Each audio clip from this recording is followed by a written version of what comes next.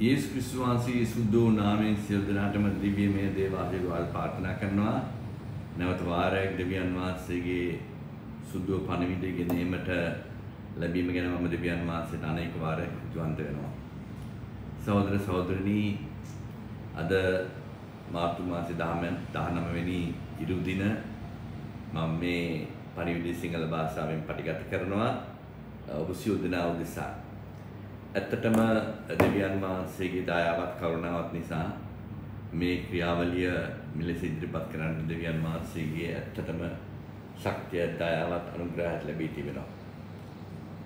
මේ වෙන විට මේ පණිවිඩය සිංහල භාෂාවෙන් ඉතාමත්ම පිපාසෙන් සිටින සෙනඟක් උදෙසා මෙය ඉදිරිපත් කළා වුන් ලබාගෙන තියෙනවා.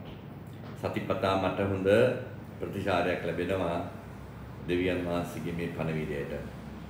සහෝදර සහෝදරනි, මම දෙවියන් වහන්සේ තුල හුදෙක්ම ප්‍රීතිමත් වෙනවා නිරන්තරයෙන්ම දෙවියන් වහන්සේ මට දුන්නා මේ අනගිය අවස්ථාවට. මොකද්ද මේ දෙවියන් වහන්සේගේ සුද්ධ වචනය භාෂා තුනකින් දෙවියන් වහන්සේගේ වචනයේ පිපාසෙන් සිටින සෙනඟට ඉදිරිපත් කිරීම ලැබීම ගැන.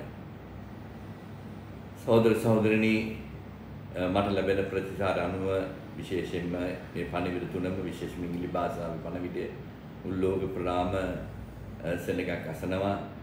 ඒ වගේම දෙමළ භාෂාවෙන් අපි අද උදෑසන අපගේ දේව සභා කාලයේදී එය ඉදිරිපත් කරනවා. ඉතින් මේ ගැන මම දෙවියන් වහන්සේට අනේක වාරයක් ස්තුතිවන්ත වෙනවා. දෙවියන් වහන්සේ මට ලබා දෙන ශක්තියත් ඒ අනුග්‍රහයත් නිසා මේ වැඩසටහන මේ ලෙස කරගෙන යන්නේ. මේක ඉසි ලේසි පහසු ක්‍රියාවලියක් නෙමෙයි. මොකද සහෝදර සහෝදරනි, මම කිව්වා වගේම මම ෆුල් ටයිම් සම්පූර්ණයෙන්ම මෙවැනි කටයුත්තකට දායක වුණු පුද්ගලෙක් නෙවෙයි. දෙවියන් වහන්සේගේ කරුණාවෙන් මම අවුරුදු 46කට ප්‍රථමයෙන් දෙවියන් වහන්සේගේ අනුග්‍රහයෙන් දෙවියන් වහන්සේ මාව අන්ධකාරයෙන් ආලෝකයට ගෙනාවා. මාව පාපිෂ්ඨත්වයෙන් සම්පූර්ණයෙන්ම මුදවගෙන දෙවියන් වහන්සේගේ පුත්‍රත්වය ලබා දුන්නා. එතෙන් පටන්ම දෙවියන් වහන්සේගේ සමග අතිරට අරගෙන ගමන් කිරීම දෙවියන් වහන්සේ මට අවස්ථාව ලබා දුන්නා.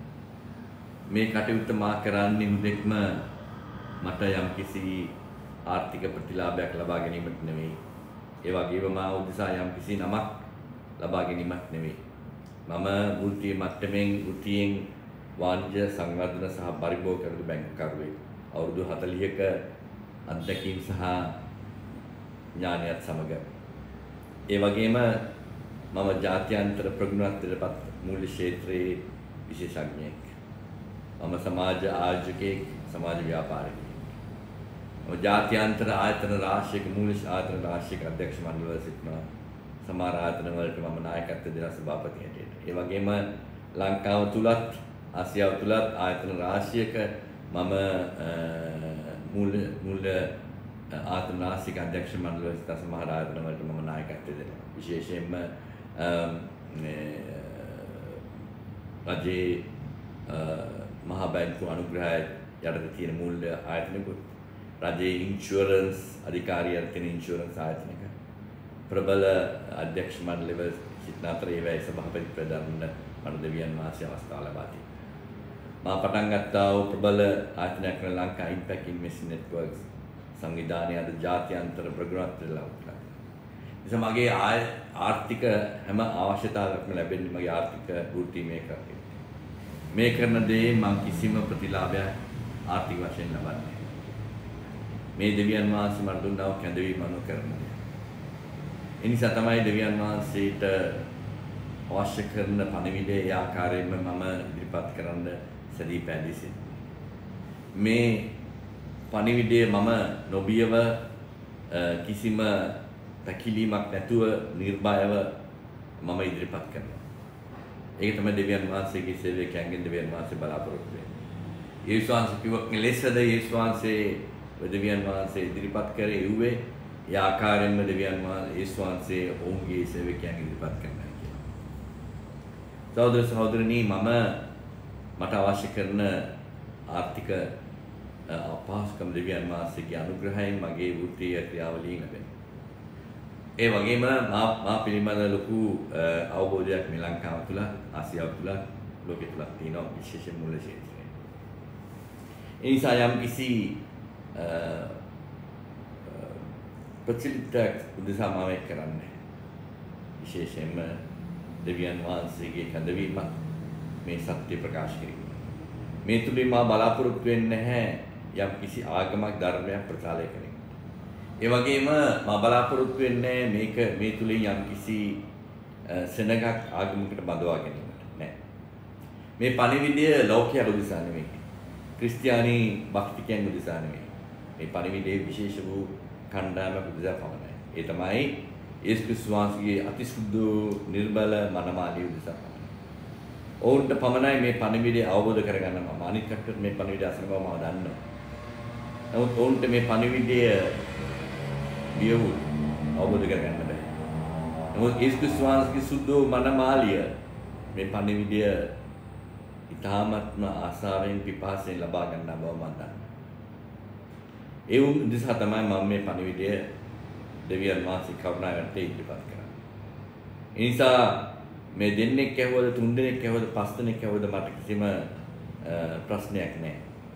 මම මා උදෙසා ගෝලයන් සහ බාලයන් ඒ වගේම අනුගාමිකයන් ගොඩනැගීමේ සංවිධානයක් මා තුළ නැත. මම කිසිම සංවිධානයකට රට තුලත් මේ රට තුලත් ජාත්‍යන්තරයකට නැහැ. මම කිසිම කෙනෙක්ගේ මූල්‍ය ආධාර අවශ්‍යතාවයන් ලබා ගන්නට ඉදිරිපත් වෙලත් නැහැ. ඒ ලබා ගන්නෙත් නැහැ. සහෝදර සහෝදරනි අපි සත්‍ය ඉදිරිපත් කරනකොට නොයෙකුත් කැපකිරීම් කර සිදු වෙනවා. පසුගිය අවුරුදු 46 තුල මාගේ කැඳවීම මාගේ ගමනත් යේසුස් වහන්සේ සමග මම නොයෙකුත් කැපකිරීම් නොයෙකුත් අභියෝග වලට මුහුණ දීලා තියෙනවා. ඉදිරියට ඒ වගේ කියන්න පුළුවන්. මම කිව්වා පණිවිඩයට ඉතාමත්ම හොඳ ප්‍රතිචාරයක් ලැබෙනවා. මේක මම බලාපොරොත්තු වෙන්නේ ඒක නෙමෙයි. මේක මනමාලි නිසා තියෙන පණිවිඩය. ඔවුන්ගේ පණිවිඩය ලබාගෙන ඔවුන්ගේ මේ ඉදිරියේ තියෙන ප්‍රබල ක්‍රියාවලියට සම්බන්ධ වෙයි කියන තමයි මාගේ බලාපොරොත්තු. සහෝදර සහෝදරනි මම ඉදිරිපත් කරන මම විශ්වාස කරන මම අනුගමනය කරන මා නිරන්තරයෙන්ම අනුග්‍රහය ලබන ය අති උතුම් සර්වබලධාරී දෙවියන් වහන්සේ යම් කිසි පිළිමයකට යම් කිසි පින්තූරයකට යම් කිසි අඩයාලමකට සමාන කරන්න බැරි. මක්නිසාද මේ අති උතුම් සර්වබලධාරී දෙවියන් වහන්සේ මුළු මේ විශ්වයම මවලා තියෙනවා. මේ පෙර කිව්වා වගේ මම මේක නිරන්තරව කියන්න අවශ්‍යයි. මේ විශ්වය කියන්නේ සහෝදර සහෝදරනි අති උතුම් අති විශිෂ්ට විශ්ව කර්ම ව්‍යුහය. අවුරුදු මිලියන නෙමෙයි අවුරුදු බිලියන අවුරුදු බිලියන 14කට ප්‍රථමයෙන් මේ විශ්වය අපගේ සර්බා දෙවියන් වහන්සේ බලලා තියෙනවා. විද්‍යාඥයන් දැන් ඒක කියනවා අවුරුදු බිලියන 14කට ප්‍රථමයෙන් බිග් බෑන් එනම් ඒ මහෝත්තම ශබ්දයෙන් ඒ ශබ්දය තුලින් තමයි මේ විශ්වය බිහිලා තියෙන්නේ. ඒ ශබ්දයට හේතුව උන් කියන්නේ ගෝඩ් පාටිකල් දිව්‍යමය ද්‍රව්‍ය තුලින්. අපි දන්නවා මොකක්ද කියලා. ඒ විශ්වය තුල ට්‍රිලියන 10කට අධික ගැලැක්සිස් තියෙනවා. ඒක අපි ඉන්නවා මේ ගැලැක්සිය මිල්කි වේ කියනවා ගැලැක්සිය කුඩා අත්තක තමයි අපේ සෞරග්‍රහ මණ්ඩලය තියෙන්නේ. ඒ සෞරග්‍රහ මණ්ඩලයේ මැද ඉර වටේට අනිත් ග්‍රහලෝක 10යි. ඒතර හිතා ගන්න පුළුවන් මේ විශාලතම ග්‍රහලෝකයේ වන ජුපිටර් සහ සැටර්න් කුඩාම ග්‍රහලෝක වෙන ප්ලූටෝ සහ මර්කියුරි අපේ පෘථිවිය ඒ විශාලත්වයෙන් 6 වෙනි තැන. එවැනි අතිවිශාල සෞරග්‍රහ මණ්ඩලයට වඩා විශාලයි අපි ඉන්නව ගැලැක්සිය මිල්කි වේ. ඉතින් එවැනි galaxies ට්‍රිලියන් 10ක් විතර තියෙන ව්‍යුහයක් තමයි විශ්වය. ඒ නිසා දෙවියන් වහන්සේ මේ විශ්වයේ කොටසක් නෙමෙයි. විශ්වයට සම්බන්ධ නැහැ. දෙවියන් වහන්සේ මැවුම් කරු. විශ්වය වහලා තියෙනවා. ඒ නිසා මැවුම් කරුවෙක් විශ්වයේ කොටසක් වෙන්න විදියක් නෑ. ඔය මවලා තියෙනවා. විශ්වයට ඉහළින් ඉන්නේ තුමා. විශ්වය පුරවන්න පුළුවන්.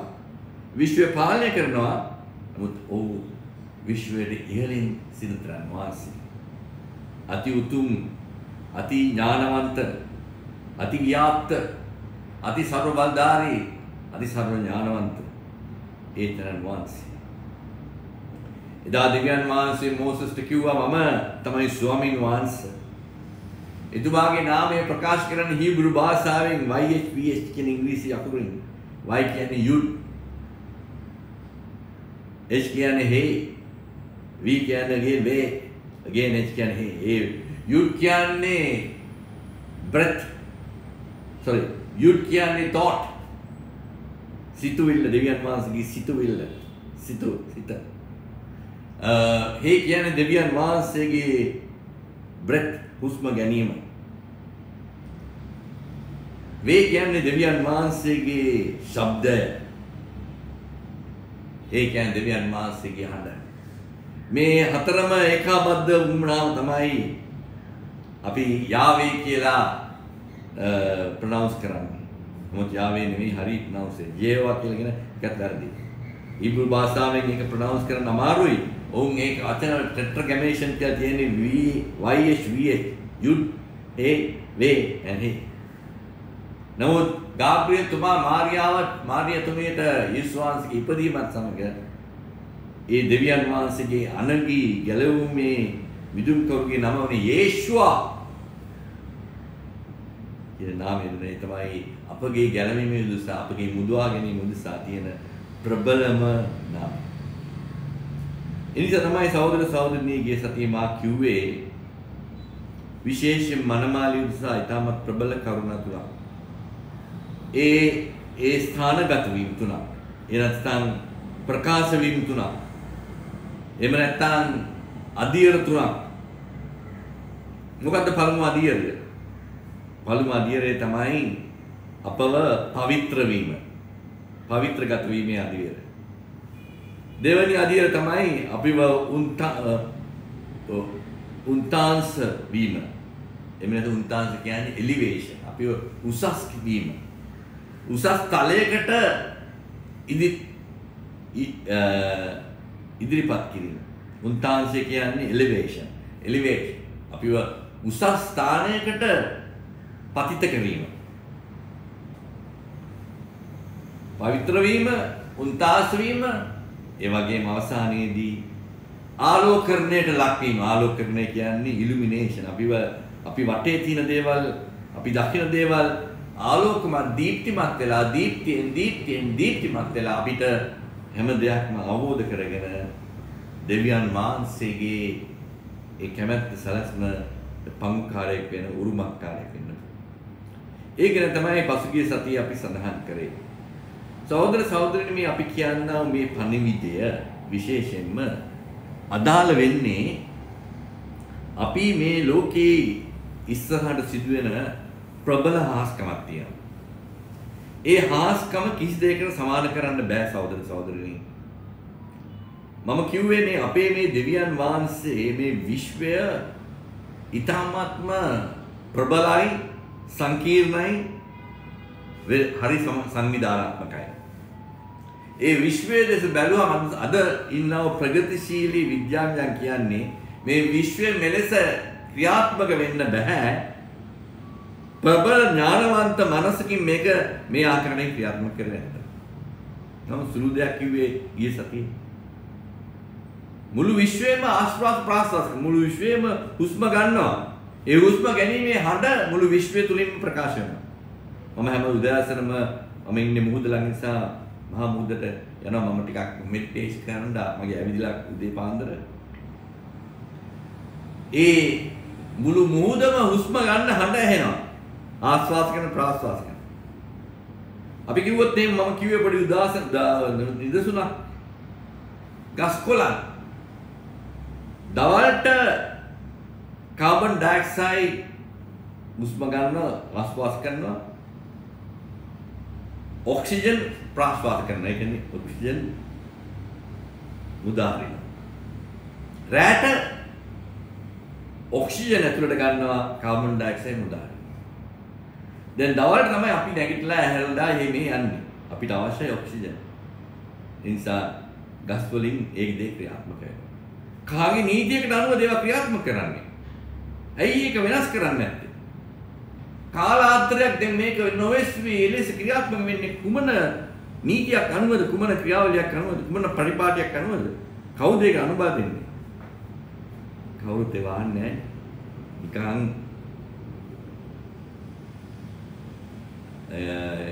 ඉදාගෙන නමුත් සහෝදර සහෝදරනි ඒ නිසා තමයි පාවුතුමා රෝමානු පොතේ රෝමානු ලිපියේ පළමු පරිච්ඡේදය කියන්නේ මුළු විශ්වයේ දෙවියන් වහන්සේව ප්‍රකාශ කරනවා.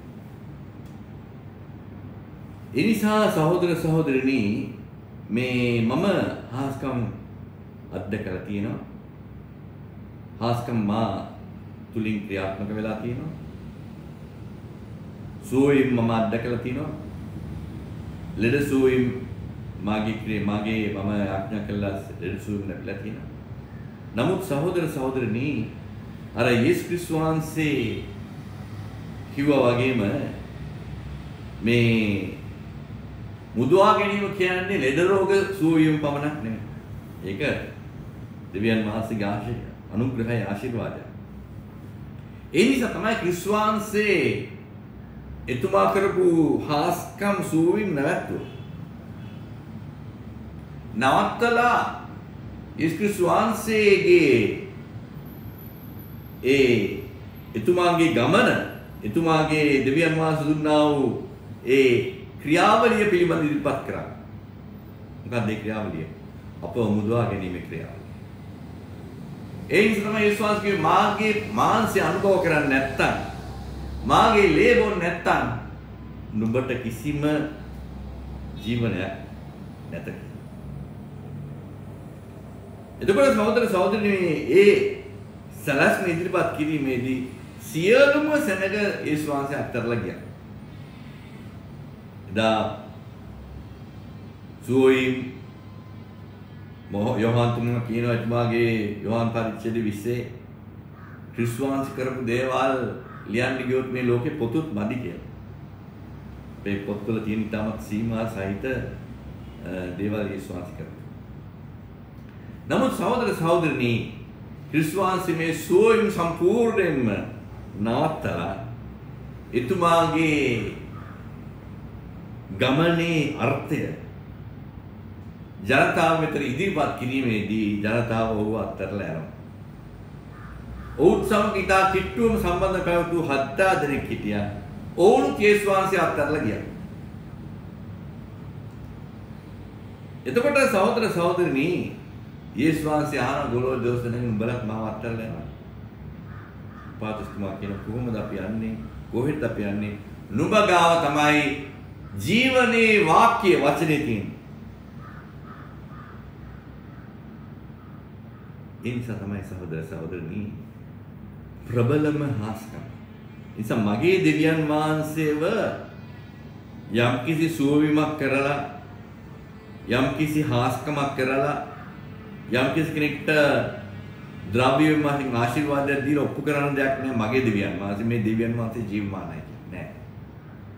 යේසුස් වහන්සේ කවදාවත් දෙවියන් වහන්සේගේ බලය මේ ප්‍රචාරය කරන්න පටන් ගත්තා නෑ. මිනිස්සුන්ගේ නග්ගලා මේ ස්ටේජ් එකට ඔය එන්න ඔය මොකද උනේ?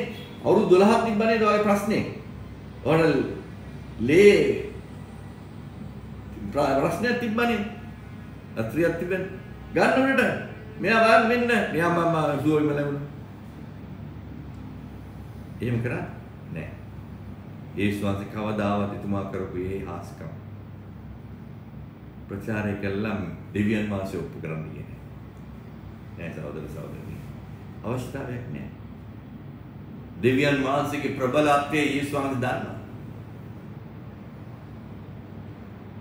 ඒ නිසා තමයි එතුමා කිව්සේ ඉන්නකොට කිව්වේ මිනිස්සු කිව්වේ මිනිස්සුන්ව මෙයා සුව කරා. බලමු දැන් මෙයා මේකෙන් නැගිටලා ඉද කියලා.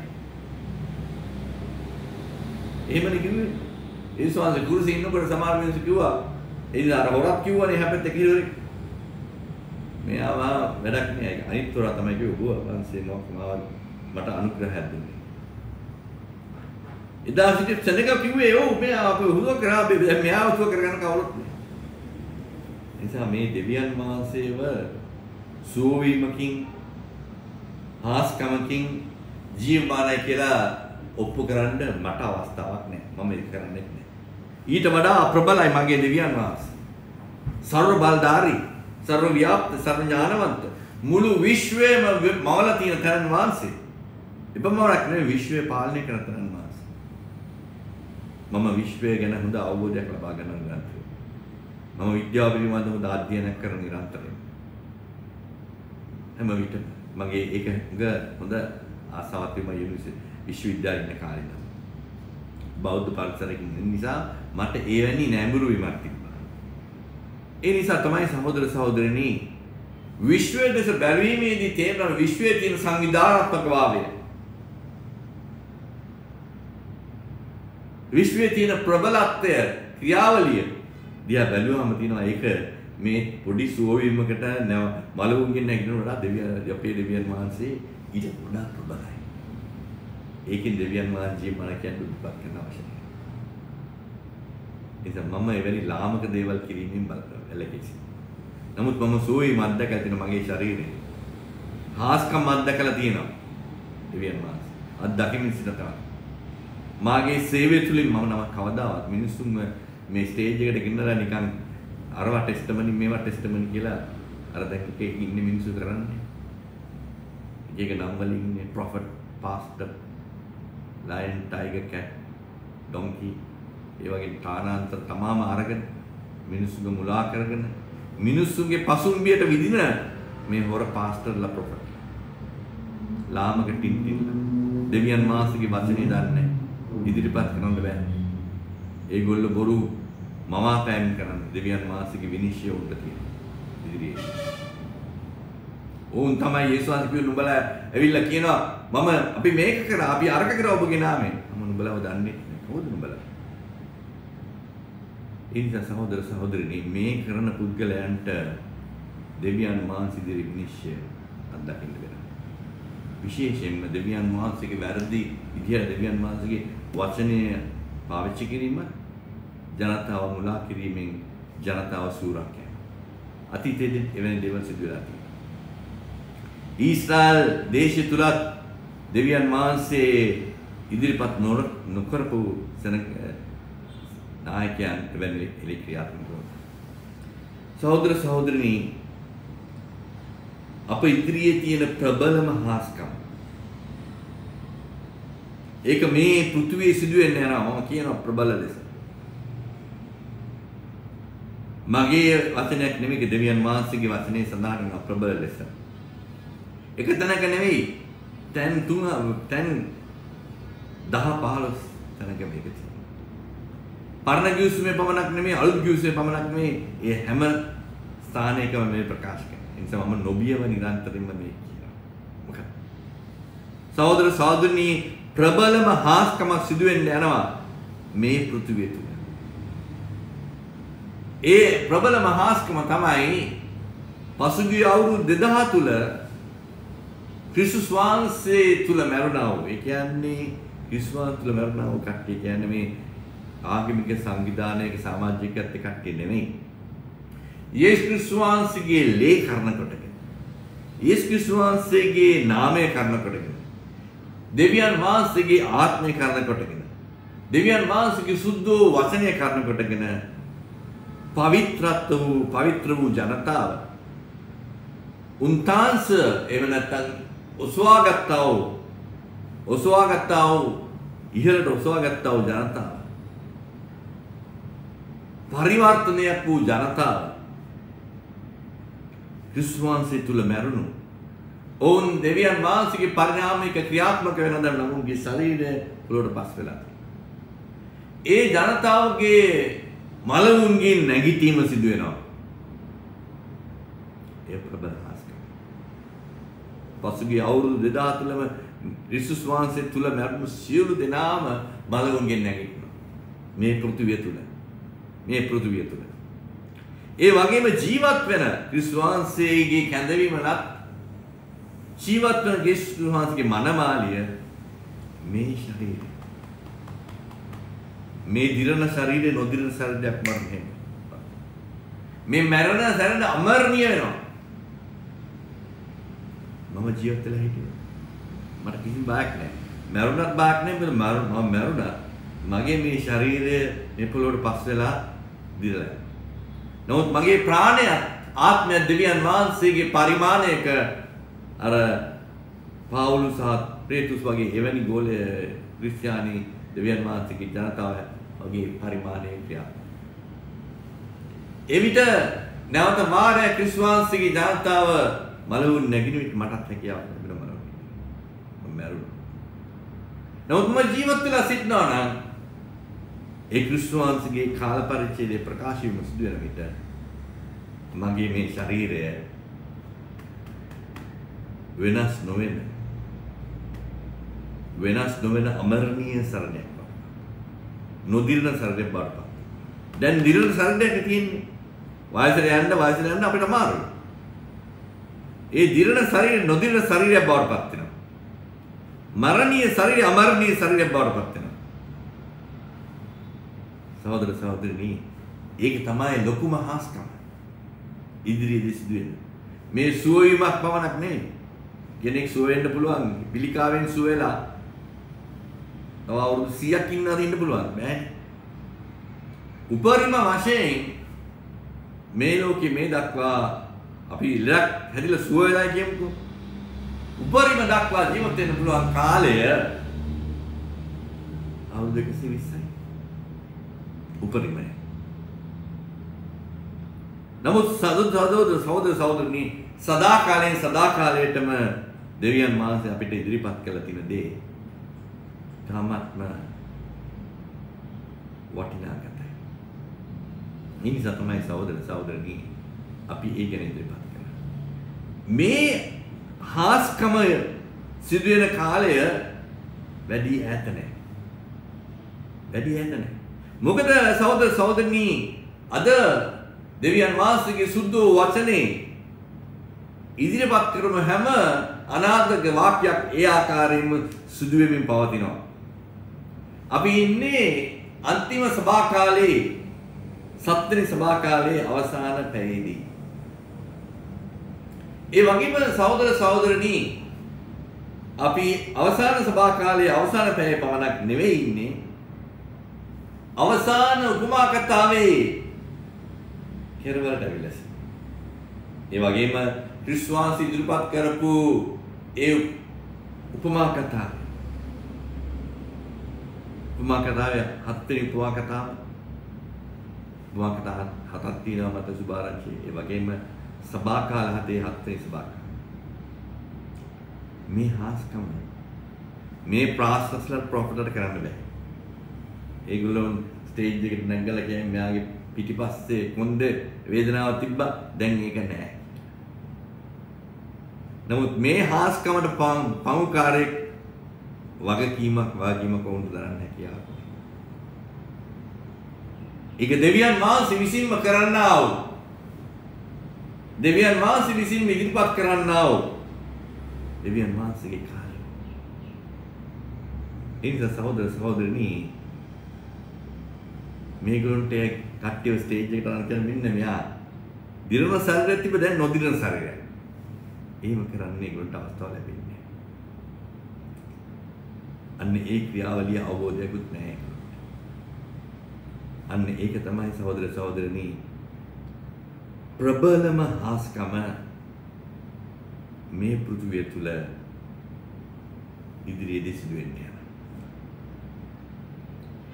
ඒ කණ්ඩායමට සිදු වෙනවා. ඒ කණ්ඩායම තමයි යේසුස් ක්‍රිස්තුස් වහන්සේගේ සුද්ධ මනමාලිය.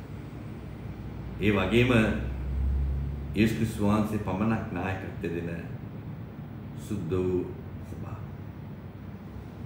සහෝදර සහෝදරනි, අද මම ඉදිරිපත් කරනවා යම් කිසි දෙවියන් වහන්සේ අනුගමනය කරන පිළිවෙත් මොඩල් ඒවා ගැන අපි සඳහන් කරලා තියෙනවා. ඒ දෙවියන් වහන්සේගේ වචනේ යම් කිසි සිදුවීමක් සිදු වෙලා තියෙනවා නම් ඒ ආකාරයෙන්ම දෙවියන් වහන්සේක ඉදිරිපත් කරනවා. දාවිද් තුමාගේ අතින් වැරදි නරක සිදු වුණා නම් එයත් ඒ විදිහට ඉදිරිපත් කළා තියෙනවා. ඕව අතින් යම් කිසි මිනිහෙක් මැරුණා නම් වෛශ්‍ය ක්‍රියාවක් කළා නම් ස්ත්‍රියක් සමග ඒකත් බයිබලයේ ඉස්දා කංගල. මෝසස් තුමාගෙන් යම් කිසි වැරදක් සිදු වුණා ඒකත් බයිබලයේ සඳහන් කරනවා. ඒ හැම දෙයක්ම සඳහන් වෙලා තියෙන්නේ අපගේ දෙවියන් වහන්සේගේ ඒ සැලැස්ම පිළිබඳ අවබෝධය. සහෝදර සහෝදරනි කාලය ගැන අපි සඳහන් කරද්දී අපි ඉන්නව මේ කාල පරිච්ඡේදය අවුරුදු 6000ක කාල පරිච්ඡේදය. අපි ඉන්නේ 2023 විශ්වාසයේ මරණයත් උත්පත්තියත් මරණයත් නැවත නැගිටීමත් උන කාලයක් ගත්තා. නමුත් ඒ විශ්වාසයේ පැමිණීමේට ප්‍රථමයෙන් ආදම්ගේ උත්පත්තියත් ආදම්ගේ මැවිල්ලත් මේ තියෙන පෘථුවිය ප්‍රකාශ වීමත් අවුරුදු 6000ක් තමයි ඉතිහාසය. නමුත් ඊට පෙර ප්‍රබල ඉතිහාසයක් මේ පෘථුවිය තුල තියෙනවා. එනිසා සහෝදර සහෝදරනි අපි ඒ සිදුවීම් අවබෝධ කරගත්තොත් දෙවියන් වහන්සේ කෙලෙස සදාකාලය පිළිබඳ අපිට ඉදිරිපත් කරලා තියෙනවද කියන එක අපිට හොඳට වටහා ගන්න හැකියාවක් ලැබෙනවා. පළමුව මම අද ඉදිරිපත් කරන්නේ සහෝදර සහෝදරිනි විශේෂයෙන්ම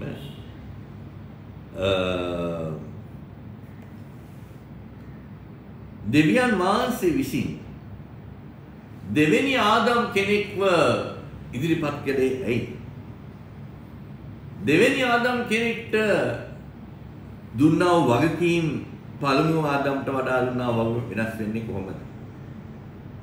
ඒ වගකීම් ඉටු කිරීමේදී ඇතිවලා තියෙන ප්‍රබල ක්‍රියාවලිය මොකක්ද කියන එක අපි වටහා ගන්න.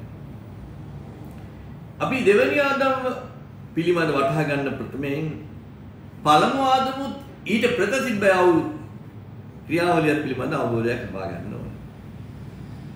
ඒ නිසා තමයි සහෝදර සහෝදරනි දෙවියන් වහන්සේගේ පළමුම පුත්‍රයා වන්නේ ආදම් නෙමෙයි. යේසුස් ක්‍රිස්තුස් වහන්සේ ඉදිරිපත් කෙරේ දෙවියන් වහන්සේගේ පුත්‍රයා. මනුෂ්‍ය පුත්‍රයා, දේව පුත්‍රයා, දෙවියන් වහන්සේගේ පුත්‍රයා ඇටියෙ. නමුත් දෙවියන් යේසුස් වහන්සේට ප්‍රථමයෙන් ආදම් දෙවියන් වහන්සේගේ පුත්‍රයා ඇටියෙ. ආදම්ට ප්‍රථමයෙන් තව පුත්‍රයෙක් හිටියා.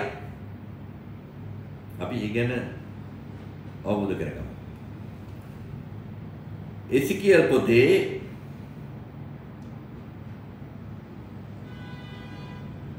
වෙලා තියෙන්නේ සමහර වෙලාවට මේ සිංහල බයිබලයේ ට්‍රාන්ස්ලේෂන් හරිම දුර්වලයි. වැරදි විදිහට තියෙනවා කියලා. කියමු 28 වෙනි පරිච්ඡේදයේ 13 ඉඳන් නුඹ දෙවියන් වහන්සේගේ උයනවන ඒදන්හි සිටිය. දෙවියන් වහන්සේගේ උයන වන ඒදන්. සහෝදර සහෝදරයනි දෙවියන් වහන්සේ මේ ස්වභාවික උයන් පවත්වාගෙන යන කෙනෙක් නෙමෙයි. දෙවියන් වහන්සේ සර්වබලධාරී ආත්මය. දෙවියන් වහන්සේගේ අභිමුඛය පරිමාණ 10කට කොටස් කරලා අපි ඉන්නේ ත්‍රිපරිමාණ ලෝකයක. මේ පෘථුවියේ මැදස්ත තියෙන ෂියෝල් එක නැත්නම් අති උෂ්ණත්වයෙන් ෆැරනයිට් 9000ක උෂ්ණත්වයෙන් තියෙන කෝ එක නැත්නම් සෙන්ටර් එක මැදස්තේ. අපගේ වායු ගෝලයත් අභ්‍යවකාශයත් තමයි පළවෙනි පරිමාණයක අපිට බද්දේවා තියෙන්නේ. පියවර ඇසට.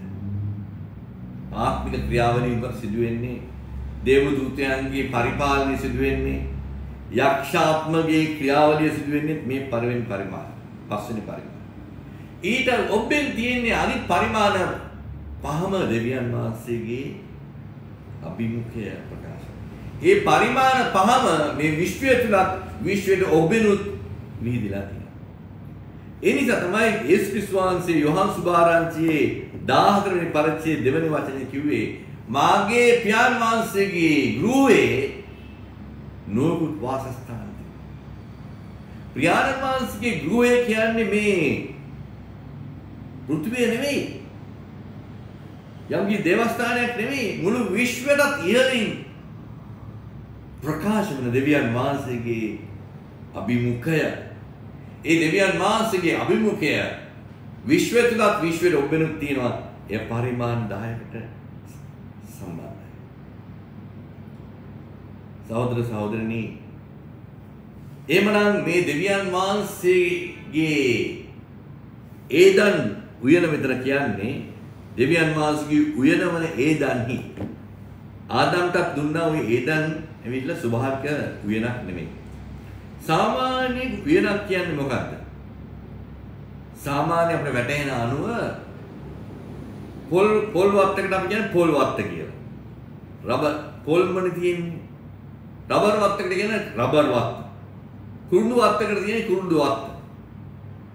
අපි උද්‍යානයක් ගත්තාම ඒ උද්‍යානය තුල නොයෙකුත් ගස් පැලෑටි පළතුරු ගස් තියෙනවා, මල් ගස් තියෙනවා, ලස්සනට බිහි වෙලා තියෙන ලස්සන එකේ නොයෙකුත් තානාන්තරේ ගස් වැල් එක පාටවල කොළ තියෙන ගස් වැල් උයනක් තුල තියෙනවා.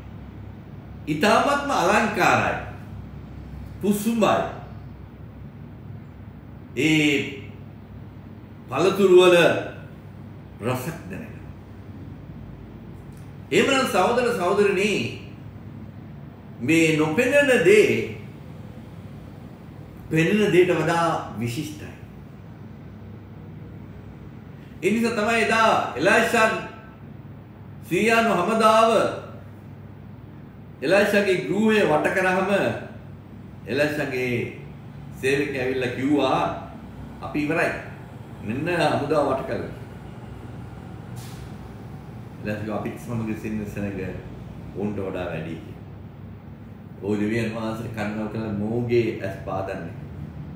දෙවියන් වහන්සේ ඔහුගේ තිබ්බන ඒ ඇතිරිල් ඒ මේව තිරේ අයින් කරා. ඒකට ඔහු දැක්කා ප්‍රබල දේව හමුදාව අස්පාරෝක්‍ය.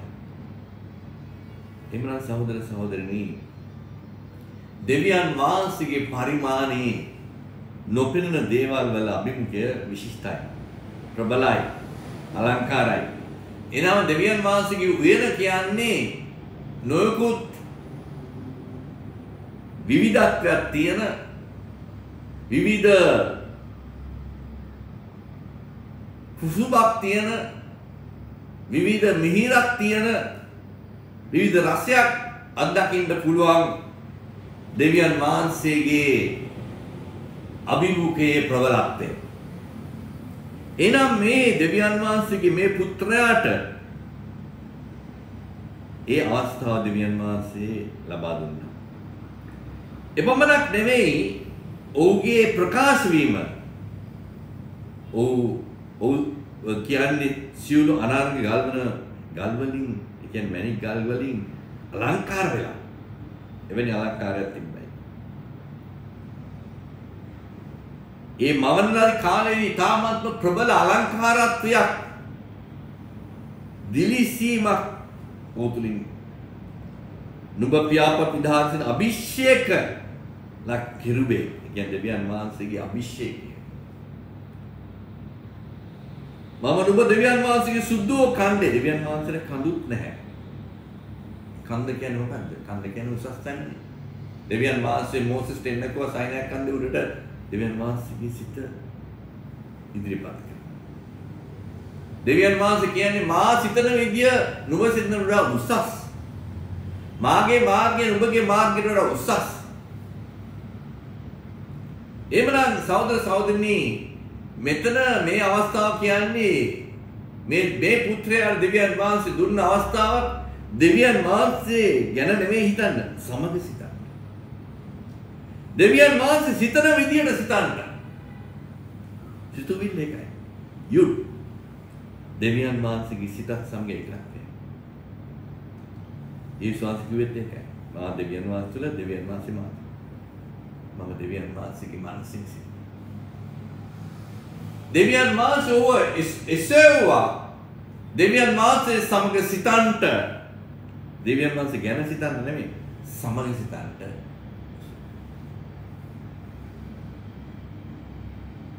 මෙතන කියන පාල නුඹ වවුණු ලද්දා පටම නුඹ තුළ අධර්මිෂ්ඨකම හම්බ වෙනකම් නුඹ මාර්ගවල සම්පූර්ණයි. පර්ෆෙක්ට්.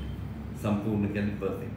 ඒ කියන්නේ මේ දෙවියන් වහන්සේගේ පුත්‍රයා මවපු දාදිනම්ම සම්පූර්ණයෙන්ම හැම ක්‍රියාවලියක්ම දෙවියන් වහන්සේගේ කැමැත්තට සැලැස්ම බලාපොරොත්තු වන ක්‍රියාත්මක සම්පූර්ණ. දෙවියන් වහන්සේ සැලැස්ම ක්‍රියාත්මක කරා. දෙවියන් වහන්සේ කැමැත්ත ක්‍රියාත්මක කළා. දෙවියන් වහන්සේ බලාපොරොත්තු. සහෝදර සහෝදරි මා කාගෙන්ද කියන්නේ? අල්මෝදුත්. ඒ නිසා තමයි ඒසායා පුතේ 14 වෙනි පරිච්ඡේදයේ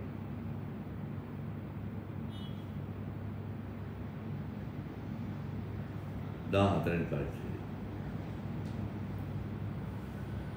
14 වෙනි පරිච්ඡේදය 12 ඉඳන් දීප්තිමත් පහන් තාරකාව කවුද මේ? දීප්තිමත් පහන් තාරකාව පළමු පුත්‍රයා අලුයම පුත්‍රය.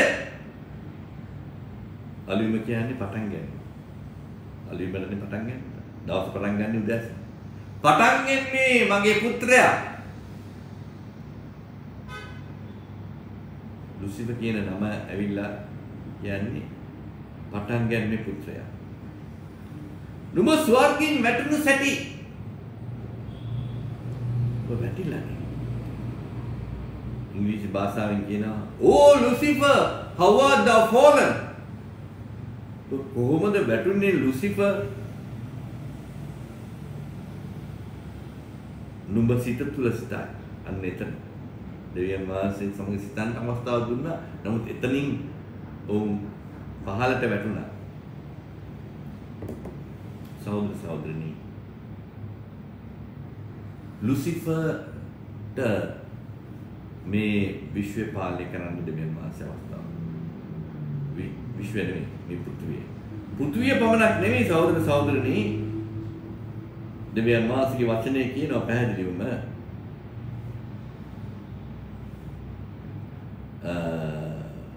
එසිකේල් පොතේ නැවත වාරයක් අපි යමු 28 මෙතන කියනවා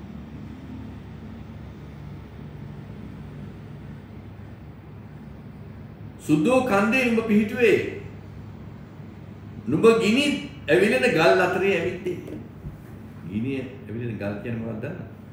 අපගේ සෞරග්‍රහ මණ්ඩලයට. සෞරග්‍රහ මණ්ඩලය පාලනය කරන්නේ ගිනි ඇවිලෙන ගලකින්. ඒ කියන්නේ ඉරට කියන්නේ ගිනි ඇවිලෙන ගල. ඒ ඉරේ ගිනි ඇවිලෙන ගිලි වලින් තමයි අපේ අනිකුත් ග්‍රහලෝක ආලෝකමත් වෙන්නේ. ඒ නිසා ලුසිෆර්ට දෙවියන් වහන්සේ දුන්නා පෘථිවිය බලයක් නෙමෙයි අපේ සෞරග්‍රහ මණ්ඩලයේ බලයක්. අද ශාස්ත්‍රකාරයෝ බලනවානේ කොහොමද රාහු කාලයේ ඉර කොහෙද ගමන් කරන්නේ මේවා කියන්නේ. උන්ට ඒ ඥානය නැහැ. ලුසිෆර්ට විශිෂ්ට ලෙස ඒ ඥානෙ තිබ්බා. නමුත් විශ්වවර පල්ලයට ඇදලා දැම්මාම එයා ඥානේ සම්පූර්ණයෙන් 5%ක්වත් නැහැ දැන්. ඒ නිසා තමයි ලුසිෆර්ගේ අනුග්‍රහය ලබා ගන්නව ශාස්ත්‍රකාරයෝ ඒක බලා ගන්න හදනවා. සහෝදර සහෝදරනි, ලුසිෆර්ට දෙවියන් වහන්සේ මේ පෘථිවිය බාර දුන්නේ සෞරග්‍රහ මණ්ඩලයට. ඒ ලුසිෆර්ට මේ පෘථිවිය බාර දෙනකොට මේ පෘථිවිය පැංජියා නැමැති එක මහ දීපයක්. පැන්තල්සා නැමැති එක මහ මුහුදක්. මුහුදු 7ක් මහද්වීප පහක් නෙමෙයි. ඒ කාලෙදි තමයි ඩයිනෝසවරුන් මේ ලෝකේ ක්‍රියාත්මක වුණේ. ඩයිනෝසවරුන් අපි කාලේ ක්‍රියාත්මක වුණේ. අද අපේ වාහන වලට දාන මේ खनिज तेल සම්පූර්ණයෙන්ම මේ ඩයිනෝසවරුන්ගේ මාංශය. එනිස ඩයිනෝසවරු ජීවත් වෙන එක අපිට ප්‍රබල සාක්ෂියක් තියෙනවා. ඒ ඩයිනෝසවරුන්ගේ මාංශයෙන් තමයි අපි මේ වාහන දුවන්නේ අද. එනිසා මේ ඩයිනෝසවරුන් පැංජා කියන පෘථිවි තලයේ මහද්වීපයේ අවුරුදු මිලියන 250කට ආසන්නම අධිකව කාලයක් ජීවත් වුණායි කියලා අනුග්‍රහ කරගෙන ඉන්නවා. තාම කාටවත් ඒක කාලය හරියට විනිශ්චය කරගන්න බෑ. මොකද විද්‍යාවෙන් තාම හොයාගෙන යනවා. එහෙන් මෙහෙන් තාම නෑ හරි නිශ්චිතව. අවුරුදු මිලියන 250 ඊට වැඩි වෙන්නත් පුළුවන් ඊට අඩු වෙන්නත් සමාන වෙන්නත්. ඒ වගේම අවුරුදු මිලියන 250ක ප්‍රථමයේ තමයි මේ ක්‍රියාවලිය ලෙස තිබිලා තියෙන්නේ. එවිලති මේ අපේ මහද්වීප හතම එක මහද්වීපයක් කියලා තිබ්බේ අවුරුදු මිලියන 250කට. ඒතර මේ අවුරුදු මිලියන 250ක් මේ ඩයිනෝසවර්ස් කියනව සත්ත්ව වර්ගය ඊටාත්ම කාමකාමීව මේ පෘථිවිය තුල ක්‍රියාත්මක වෙලා තියෙනවා. එදා තිබ්බා වූ ගස්කොළුණුත් වෙනස් ඇති. එදා තිබ්බා වූ සුභා ධර්මයේ වෙනස් ඇති. එදා තිබ්බා වූ ජීවිතයේ වෙනස් ඇති. නමුත් එය තාමත් අලංකාරව පාලනය වෙලා තියෙනවා. කිසිම අඩුපාඩුවක් නැති ඒක වෙන්නේ නැති. පර්ෆෙක්ට් සම්පූර්ණයි. අද අපි කතා කරන්නේ අවුරුදු 2000ක් 4000ක් 6000ක්. මෙතන සදාන් කරන අවුරුදු මිලියන 250ක් පිළිබඳ. එන්න අපිට ඒත්තු ගන්න පුළුවන් වෙන්නේ ලුසිෆර් මේ ලෝකයේ අවුරුදු මිලියන 250ක් විතර ඊට ආසන්න කාලයක් පාලනය කරනවා. නිශ්චිතයෙන්ම කියන්න බෑ විද්‍යාඥයන් දැන් හොයාගෙන. නමුත් අපිට දෙවියන් වහන්සේගේ අනුග්‍රහය අපේ මුළු විශ්වයේම අවුරුදු බිලියන 14ක් ඉතිහාස බිලියන 14ක්. අපි බොන්නා මේ වතුර වලට කල් ඉක්ුත් වීමක් නැහැ. මේ වතුර අවුරුදු බිලියන 4ක් පරණයි. දාගන්න පුළුවන්. අවුරුදු බිලියන 4ක් පරණයි සහෝදර සහෝදරනි. එතකොට සහෝදර සහෝදරනි හිතා ගන්න පුළුවන් නේ දෙවියන් වහන්සේගේ මහෝත්තම ක්‍රියාවලිය. අපි මේ බොන වතුර අවුරුදු බිලියන 4ක් පරණ නම් ආදම්ට පෙර ක්‍රියාවලිය තිබ්බයි කියලා ප්‍රබල. එනම් ඒ නිසා තමයි සහෝදර සහෝදරනි ඩයිනෝසර් කියන සත්ත්ව වර්ගය කොළ වෙජිටේරියන්ස්ලා උන් එළවලු කොළ පළතුරු කාලා ජීවත් වුණ සත්ත්ව වර්ගයක්. ඒ විශාලයි. නැව් වලට වඩා විශාලයි. අද පෘථිවියේ ජීවත් වෙන විශාලම සත්ත්වය ඇවිල්ලා අලියා. ඇතා. ਉਹ කන්නේ මොනවාද? ගස් කොළ, පළතුරු, වැල් ඒ වගේ දේවල්. අර සිංහෙක් කොටියෙක් වගේ තවත් සත්ත්වෙක් වලවන ගිහලා කරන්නේ නැහැ. තාමත්ම සාමකාමී. අලියත් සාමකාමී සතෙක්. නපුරු සතෙක් නෙවෙයි. දුෂ්ට සතෙක් නෙවෙයි. ඒ වගේම තමයි ඩයිනෝසර්. නමුත් ඔවුන්ට කූරත්වය නපුර ඇති වුණා. ඒ ලුසිෆර්ගේ කඩා වැටීමත් සමග. ඒ නිසා තමයි දෙවියන් වහන්සේ කියන්නේ අහෝ අලුයම පුත්‍රය අහෝ අලුයම පුත්‍රය නුඹ කෙලෙස් කඩා වැටුණාද? How are thou fallen? Oh Lucifer. දෙවියන් වහන්සේට හිතා ගන්න බෑ. කෙලෙස් මේ ලුසිෆර් මේ තත්ත්වයෙන් පල්ලෙහාට වැටෙනවා. එකම දෙයයි සහෝදර සහෝදරනි කියන්න ඕන. අපගේ මේ සර්වබාධ්‍ය දෙවියන් වහන්සේ එතුමාගේ මැවිල්ල රිමෝට් කන්ට්‍රෝල් එකකින් කන්ට්‍රෝල් කරන්නේ. එතුමාගේ වචනය දෙවියන් වහන්සේ ප්‍රකාශ කරලා තියෙනවා. ඒ වචනේ ලබාගෙන මුළු විශ්වයම ක්‍රියාත්මක වෙනවා. මුළු විශ්වයම හුස්ම ගන්නවා. ගැලැක්සිත් හුස්ම ගන්නවා. ගස් කොළන් හුස්ම ගන්නවා වගේ, මහ මුහුද හුස්ම ගන්නවා වගේ, සතුන් සිවුම අපා හුස්ම ගන්නවා වගේ මුළු විශ්වයම හුස්ම ගන්නවා. හුස්ම ඉපත් කරනවා. අර බ්ලැක් හෝල්ස් කියන ව්‍යුහයට හුස්ම ගන්නවා. එහෙනම් සහෝදර සහෝදරනි දෙවියන් වහන්සේ ලුසිෆර්ගේ රිමෝට් එක එතුමාගේ අතේ තියාගත්තේ නෑ. ලුසිෆර්ගේ අතේ. ලුසිෆර්ගේ සිතේ. දෙවියන් වහන්සේගේ සිතීමකට දෙවියන් වහන්සේ බැහැර වෙලා ඔයාට ඕන දේවල් හිතා. එතනින් තමයි නපුර දුෂ්ටත්වය ඇති වැටුණා. පළමු පුත්‍රයාගේ වැටීමෙන් දෙවියන් වහන්සේ ඔහුගෙන් අසනවා මෙලෙස. එසාය පොතේ 14 වෙනි පරිච්ඡේදයේ 12 දීප්තිමත් පහන් තාරකාව අලුයම පුත්‍රය නුඹ ස්වාකින් වැටුනේ. නුඹගේ වැටීම. ඉංග්‍රීසි භාෂාවෙන් තම ලස්සන ලෙස How art thou fallen, O Lucifer? නුඹ කෙසේද වැටුනේ? ලුසිෆර්. දෙවියන් වහන්සේ දුන්නා නමක් ලුසිෆර් කියන්නේ. ලුසිෆර් කියන්නේ පටන් ගැනීමේ පුත්‍රයා. සහෝදර සහෝදරනි, එදා ලුසිෆර්ගෙන් ඒ ඇසුව ඒ ප්‍රශ්නය අද දෙවියන් වහන්සේ නිරන්තරයෙන්ම අපි වෙත යොමු කරනවා.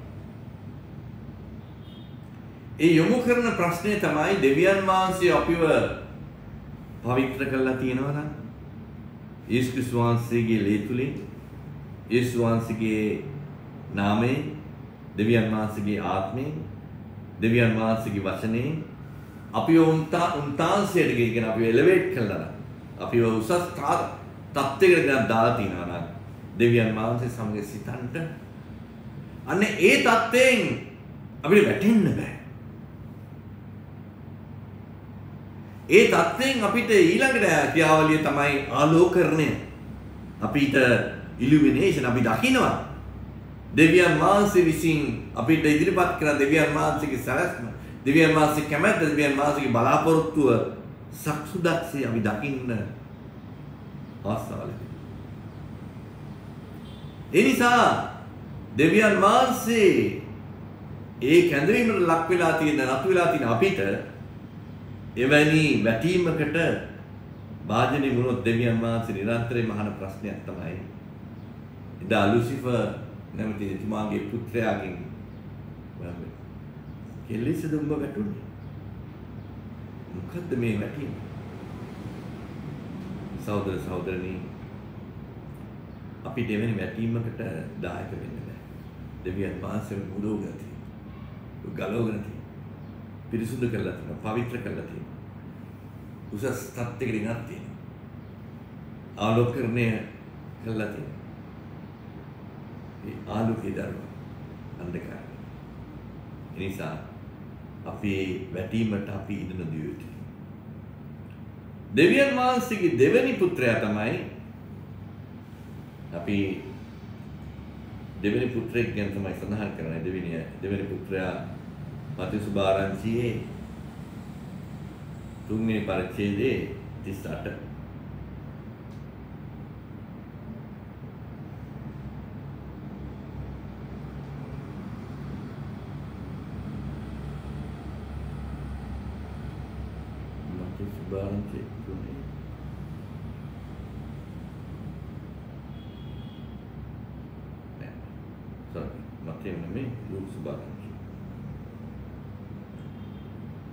ලුක්ස් බාරංචි 3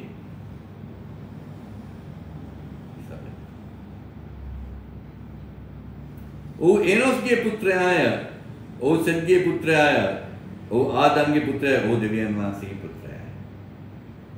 මේ પરම්පරාව ගැන කියනවා. තමයි අන්තිම එක විතරයි කිව්වේ. මේකම කියන යේසුස් වහන්සේගේ પરම්පරාවත් ආදම්ගේ પરම්පරාව ගැන කියනවා. එහෙම කීදී අන්තිමට මොකද කියන්නේ? ඔහු එනොස්ගේ පුත්‍රයාය. ඔහු සෙත්ගේ පුත්‍රයාය. ඔහු ආදම්ගේ පුත්‍රයාය. සෙත් ඇවිල්ලා ආදම්ගේ පුත්‍රයාය.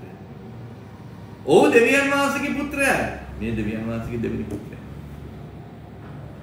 සහෝදර සහෝදරනි, දෙවියන් වහන්සේ ආදම්ම දෙවියන් වහන්සේගේ පරිමාණේ ආත්මිකව නිර්මාණය කළා. නවනද? ඒ දෙවියන් වහන්සේ ආත්මිකව නිර්මාණය කර දුන්න විදියට දෙවියන් වහන්සේගේ ස්වරූපයත් දෙවියන් වහන්සේගේ සම්පූර්ණත්වයට උතුර තිබුණා. දෙවියන් වහන්සේ සමග නිරන්තරයෙන්ම සහභාගී පවත්වන්නට දෙවියන් වහන්සේගේ පරිමාණයක විවෘත වීමක් කළා. ඒක තමයි ආදම්ගේ ඒදන් වෙන කියන. ඒ ස්ථානය ස්වභාවික ස්ථානයක් නෙවෙයි. දෙවියන් වහන්සේගේ පරිමාණයට ඇතුල් වීම ඒ සමග දෙවියන් වහන්සේ සමග සහභාගීත්වය කිරීමේ අවස්ථාව දුන්න ස්ථානය තමයි කියන්නේ ආදම් ඒ නැත්නම් ඒ ධර්ම වෙන කියන්නේ. එමන සහෝදර සහෝදරනි, මේ ආදම් යේ වැටීමත් ආදම්ගේ වැටෙනානේ. එතකොට ආදම්ගේ වැටීමේදී ආදම් දෙවියන් වහන්සේගේ පුත්‍රයා. ආදම්ට දෙවියන් වහන්සේ යම්කිසි දෙවියන් වහන්සේගේ දර්ශනය දුන්නා. දෙවියන් වහන්සේගේ බලාපොරොත්තු කැමැත්ත මුල් දුන්නා. ඒ නිසා තමයි උප්පත්ති පොතේ පළවෙනි පරිච්ඡේදයේ 26 සහ 27 කියන්නේ තවද දෙවියන් වහන්සේ අපගේ ස්වරූපයෙන් අපගේ සමානත්වයෙන් මිනිස්යා සාදම් ඕමුදේ මත්ස්‍යයන් කෙරෙහිද ආකාශයේ පස්සින් කෙරෙහිද තිරිසන් කෙරෙහිද මුළු ලෝකෙරෙහිද පොළොව පිට වඩා සියල්ල කෙරෙහිද ආණ්ඩු කෙරෙහි. දෙවියන් වහන්සේ තමන්ගේ ස්වරූපයෙන් මිනිස්යා මැව්වේ. දෙවියන් වහන්සේගේ ස්වරූපයෙන් ඔහු මැවූ සේක. පුරුෂයාද ස්ත්‍රීද කොට ඔහු මැවුසේ. කියන්නේ මෙතන ආත්මිකව ප්‍රාණිකව ඉන්න විට දෙවියන් වහන්සේ ආදම් තුල ස්ත්‍රියෙක්. දෙවියන් වහන්සේ ඔවුන්ට ආශිර්වාද කළසේක. දෙවියන් වහන්සේ ඔවුන්ට කියනසේ නුඹලා බෝ වී වැඩමින් පොළොව පූර්ණ කොට යටත් කරගනී. මුදේ මත්ස්‍යයන් කෙරෙහිද ආකාශයේ පස්සින් කෙරෙහිද පොළොව පිරිසෙන සියලු සතුන් කෙරෙහිද අධිපත්කම. ආශිර්වාද කළ උන්ට කියන නුඹලා ඵල දරන්න. බෝ ඵල දරන්න. ඵල දරලා මුළු සම්පූර්ණ වගකීම් සහ වගවීම් ආදම්ට එදා දෙවියන් වහන්සේ. ඒ 6 වෙනි දවසේ 6 වෙනි දවසේ කියන්නේ පැය 27 දවස නෙමෙයි. දෙවියන් වහන්සේ නැවත වාරයක් මේ පෘථුවිය නැවත ප්‍රතිසංස්කරණය කිරීමෙන් විශ්වය පෘථුවිය වල නිගාකල් අවුරුදු බිලියන ගානකට පටන් බිලියන 14කට. නමුත් පෘථුවිය නැවත ප්‍රතිසංස්කරණය කිරීමට අවශ්‍ය වුණා. මොකද ලුසිෆර් විසින් මේක කාබාසිනිය කළා තිබ්බා. ඒ නිසා තමයි සහෝදර සහෝදරනි උප්පත්ති පොතේ මෙලෙස සඳහන් කරන්නේ පළවෙනි පරිච්ඡේදයේම. පළවෙනි වගාව කියනවා. දෙවෙනි වගන්නේ පොළොව වරහයි පාළුව හිස්ව තිබුණාය. ගැඹුර පිට අන්ධකාරය වේ. එවැනි තත්ත්වයක් තිබ්බේ. මොකද ඉරෙන් පරිභ්‍රමණයෙන් ඈත් කළා තිබ්බේ. එදා තිබ්බ තත්ත්වයෙන් පොළොව ඩයිනෝසෝරුන් ඒ තිබ්බ තත්ත්වෙන් දෙවියන් වහන්සේ ඒ විනිශ්චය තිබුණා. සහෝදර සහෝදරනි, දෙවියන් වහන්සේ ආත්මිකව ප්‍රාණිකව දෙවියන් වහන්සේගේ පරිමාණයක ආදම්ම මවන්න ලැබුවා. ඒ තුල ඔහු තුල ඔහුගේ ස්ත්‍රියක් සිටියා. එවිට දෙවියන් වහන්සේ ඔහුගේ දර්ශනය දෙවියන් වහන්සේගේ සැලැස්ම කැමැත්ත බලාපොරොත්තුව ආදම්ට ඉදිරිපත් කරනවා. ඒක ඉදිරිපත් කරනකොට ස්ත්‍රිය ඕතුසි. සහෝදර සහෝදරනි මෙතනදී සිදුවෙන සිදුවීමක් තමයි විශේෂයෙන්ම මම කියන්න ඕන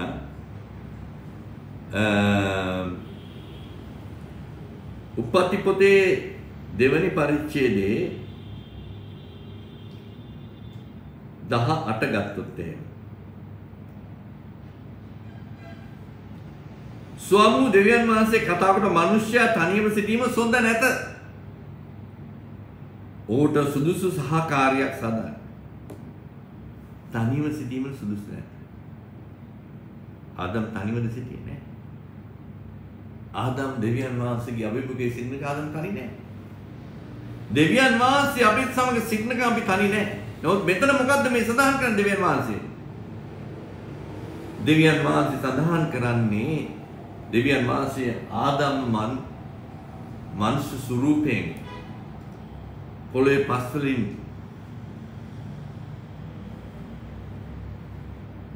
නිර්මාණය කරා. පළමුවෙන් මැව්වා, දෙවනුව නිර්මාණය කරා. නිර්මාණය කළ දෙවියන් වහන්සේගේ හුස්ම දුන්නා. හුස්ම දුන්නාට පස්සේ ඔහු ජීවමාන මෙතන කියනවා පැහැදිලිවම ස්වාමීන් දෙවියන් වහන්සේ භූමියේ දුමේ මනුෂ්‍යත ඔහුගේ නාසුල් ජීවන හුස්ම මනුෂ්‍ය ජීවමාන ප්‍රාණයක් වේ. ඒ ප්‍රාණගත වූ මනුෂ්‍යයාට දෙවියන් වහන්සේ කියන මොහු තනිව සිටින්නේ. මොකටද ඒ තනිව සිටින්නේ? සහෝදර සහෝදරනි තනි නිවිවිත්තේ උදෙක්ම දෙවියන් වහන්සේගේ දර්ශනය දෙවියන් වහන්සේ කැමැත්ත දෙවියන් වහන්සේ සාස්මිත කිරීම. මොකද ඒ දර්ශනය දෙවියන් වහන්සේ උප්පත්ති පොතේ පළවෙනි පරිච්ඡේදයේ 28 වෙනි වගන්තියෙන් ආදම් සහ ඊවට ඉදිරිපත් කරා. එය ඉටු කිරීමට තමයි දෙවියන් වහන්සේ ආදම් සමග ආදම්ට සහාය දක්වන්න. දෙවියන් වහන්සේ ඒ කටයුත්ත ඉදිරිපත් කරේ. දෙවියන් වහන්සේ සත්තු සිව්පාව ඇති කරා. නමුත් ඒ සත්තු සිව්පාවන්ගේ ඒ සහයෝගය ලබා ගන්න බෑ. ඒ ආදම්ට දුන්නා වූ දර්ශනය දෙවියන් වහන්සේගේ සැලැස්ම කැමැත්ත ඉටු කිරීම. ඒ නිසා තමයි ආදම් තුලින් සිටපු ඒ ස්ත්‍රිය එළියට අරගෙන ආදම්ට ඉදිරිපත් කරා. ආදම්ට මේ මාගේ ඉලයට, මේ මාගේ ශරීරය, මේ මාගේ ඇටේ. එතකොට මේ ස්ත්‍රිය දෙවියන් වහන්සේ ආදම්ට දුන්නේ අර දෙවියන් වහන්සේ ආදම්ට උප්පත්ති පොතේ 1:28 දුන්නා දර්ශනය දෙවියන් වහන්සේ කැමැත්ත ඵල දැරීමේ අවශ්‍යතාවය ඵල දැරගෙන මුළු විශ්වය පෘථිවිය පාලනය කිරීමට ස්ත්‍රියත් සමග ඒකත්වය. එපමණක් නෙවෙයි ඒ ත්‍රියගේ සහයෝගත්වය. සහෝදර සහෝදරනි මෙය හරියාකාරව අපි ඉදිරිපත් කරොත් එහෙම අපි කියන දෙවියන් වහන්සේ මෙලෙස අහනවා ආදම්ගෙන්. තුන්වෙනි පරිච්ඡේදයේ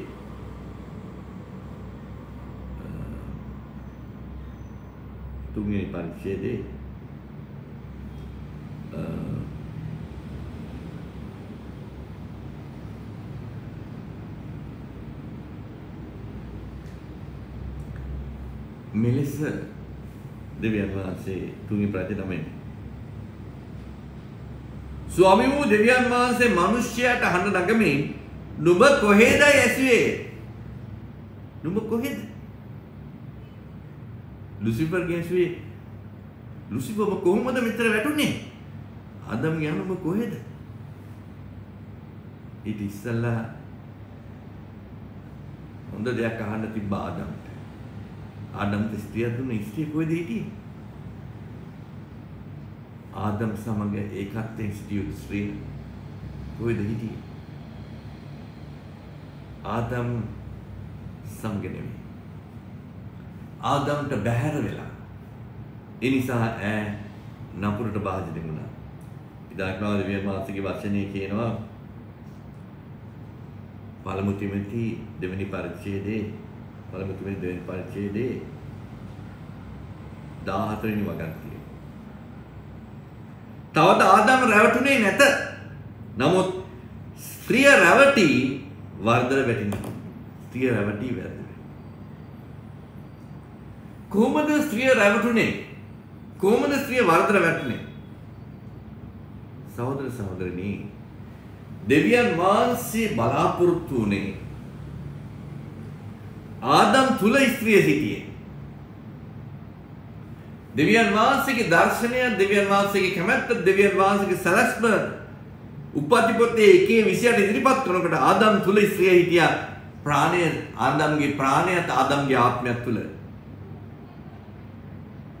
එවිට දෙවියන් වහන්සේ ආදම් පස්වල නිර්මාණය කළ ස්ත්‍රිය එළියට අරගෙන ආදම්ට ඉදිරිපත් කළා. ආදම්ගේ මේ මාගේ ඒකත්වය. එහෙමනම් සහෝදර සහෝදරනි, මේ දෙන්න දෙපුද්ගලයෙක් කරන්නේ නෙවෙයි දෙවියන් වහන්සේගේ සලස්මක් තිබෙන්නේ ඒකත්වය. ආදම් සමග සිටින ඒක තමයි ආදම තනි කරන්න. ඒකයි දෙවියන් වහන්සේගේ වචනේ කිව්වේ. පැහැදිලිවම දෙවියන් වහන්සේගේ වචනේ කියනවා මෙතන ඉතාමත් අලංකාර ලෙස 18 වෙනි පරිච්ඡේදය. ස්වාමීන් වහන්සේ කතා මිනිසයා තනිව සිටීම සොඳ නැත. ස්ත්‍රිය ආදම තනි කරා. ආදම් සමග සිටිය යුතු කාලේ වෙන ස්ථානයක වෙන විදිහකට භාජන වීමෙන් වර්ධන කරනවා. වර්ධකාරියක් රැවටුණා. සහෝදර සහෝදරනි, අද බලන්න විවාහ වෙන පුද්ගලයන් ඔවුන්ගේ ස්වාමි පුරුෂයන් අතර තියෙන නොයෙකුත් ප්‍රශ්න. අද අපි දකිනවා විශේෂයෙන්ම ඔවුන් බැඳලා විවාහ වෙලා හිටියට එක ගේ තුල ඉන්නවා. එකට කනවා. නමුත් 70ම මිලියන් දහස් ගාණක් ඈතින් එකිනෙකාට. එහෙමයි. නිකන් ඉන්නවට ඉන්නවා. එකම වහලක් යට එකම මේසේ කනවා උදෑසන රාත්‍රී දවල්. නමුත් සිතෙන් අවුරුදු මේ 70ම දහස් ගාණක් එකිනෙකාට ඈතින් සිටිනවා. සහෝදර සහෝදරනි, මේ පිළිබඳ ඉතාම අලංකාර ලෙස සඳහන් කරනවා උපති පොතේ 31 වෙනි පරිච්ඡේදයේ 49.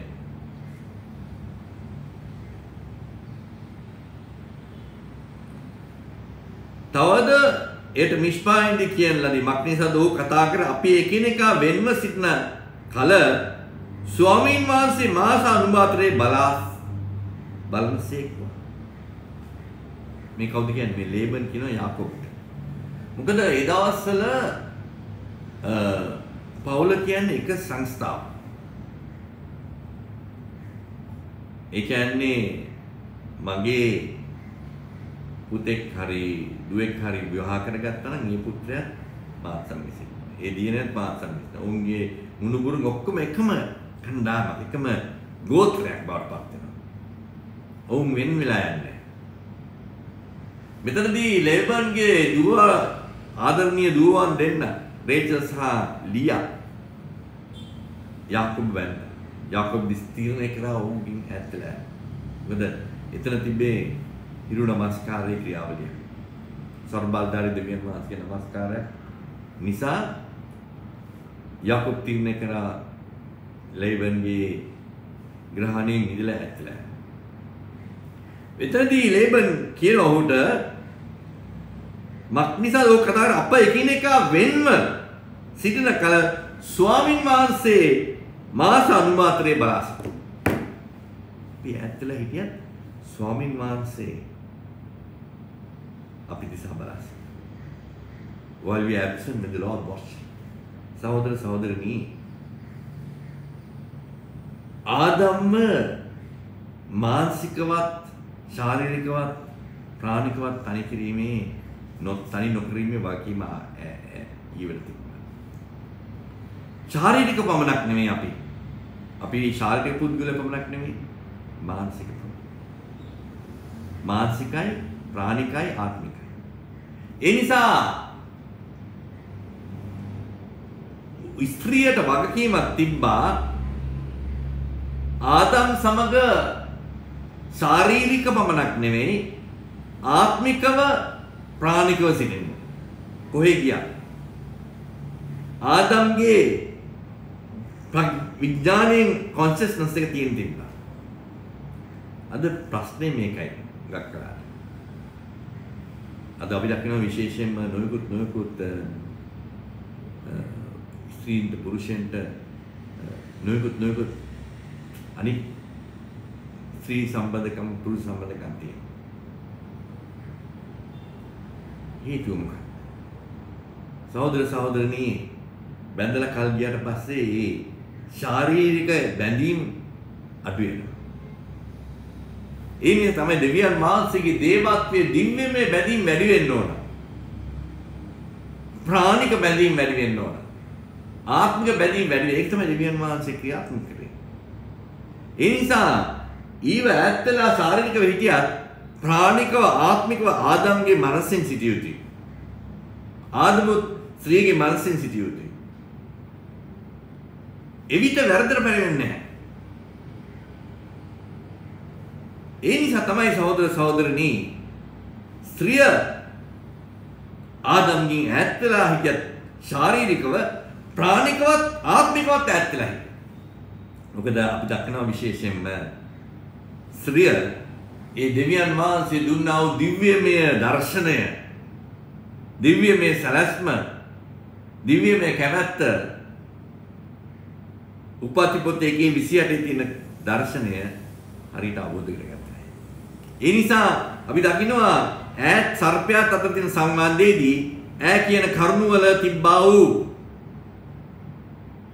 වැරදි සහගත වැරදි දේවල් ඉදිරිපත් කරනවා. දෙවියන් වහන්සේ නොකියූ දේවල් දෙවියන් ඉදිරිපත් කරනවා. ඒ නිසා ඒ දෙවියන් වහන්සේගේ දර්ශනයේ කැමැත්ත අවබෝධ කරගන්න. ඒ නිසා නිරන්තරයෙන්ම ප්‍රාණිකව, ආත්මිකව, ශරීරිකව ආදම් සමග ඒකත්වයෙන් සිටියේ. එහෙමනම් සහෝදර සහෝදරනි, මම ඔබ විවාහ වුණු ස්ත්‍රීන්ට කියන්න කැමතියි. අපේ ඔබගේ ස්වාමි පුරුෂයා වෙන තැනක වැඩ කරන්න පුළුවන්. වෙන රටක ඉන්න පුළුවන්. නමුත් ඔබට වගකීමක් තියෙනවා කොහේ හිටියත් ඔබගේ ස්වාමි පුරුෂයා ප්‍රාණිකව, ආත්මිකව ඔබගේ විඥාණයෙන් සිටිය යුතුයි. කොන්ෂස්නස්. ඒ නිසා ඒ ඔබගේ හැඟීම් සියලු දෙයක් මොහොතට තිය යුතුයි. ඔබත් ඔහුගේ හැඟීම් වලින් සිටිය යුතුයි.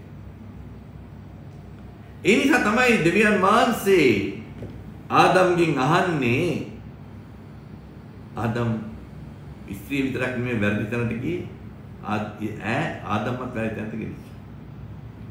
පති පොතේ 3 වෙනි පරිච්ඡේදයේ මෙලෙස සඳහන් කරනවා.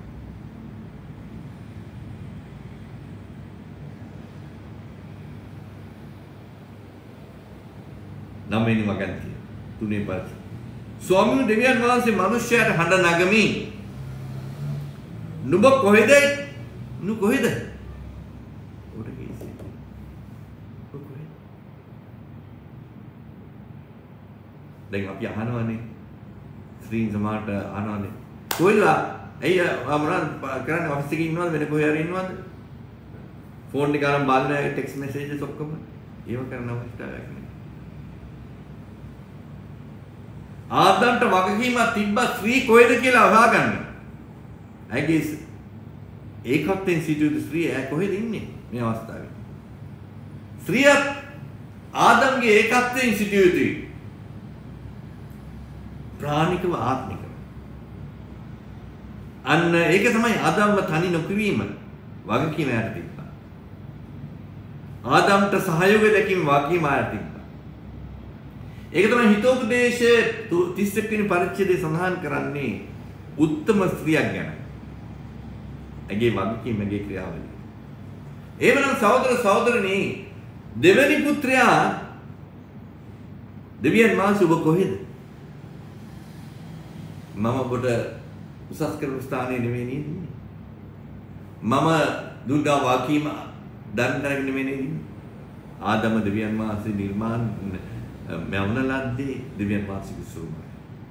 දෙවියන් වහන්සේ නිර්මාණය කළ දෙවියන් වහන්සේගේ ජීවනදායක වූ එවැනි උසස් තත්ත්වයකට ගෙනාපු ආදම් ඒ ස්ථානයේ දෙවියන් වහන්සේ ඒ හිටපු බලාපොරොත්තු වුණු ස්ථානයේ නෙවෙයි හිටියේ. ඒ වගේම තමයි සහෝදර සහෝදරයනි. අපිට දෙවියන් වහන්සේ නිරන්තරයෙන්ම ප්‍රකාශ කරනවා. නුඹ මම නුඹව තෝරගෙන තියෙනවා. නුඹව මම පවිත්‍ර කරලා තියෙනවා. යේසුස් වහන්සේගේ ලේවලින්. තුමාගේ නාමය තුල. එහෙමනම් මම නුඹව උසස් කරලා තියෙනවා මගේ දේවල් අවබෝධ කරගන්න. නම් මම නුඹට ආලෝකකරණය දීලා තියෙනවා සෑම දෙයක්ම වටහා ගන්න. නමුත් දැන් ඔබ කොහෙද? නිරන්තරයෙන්ම දෙවියන් වහන්සේ මේ අඬින් අපට කතා කරනවා. ඔබ කොහෙද? ලුසිෆර් ඇප්පුවා ඇයි උඹ වැටලා තියෙන්නේ? ඔබ කොහොමද වැටුනේ? ආදම් ගියා නුඹ කොහෙද? ඒකේ සහෝදර සහෝදරනි එතුමාගේ අවසාන පුත්‍රයා යේසුස් බලමු මෙලෙස සඳහන් කරනවා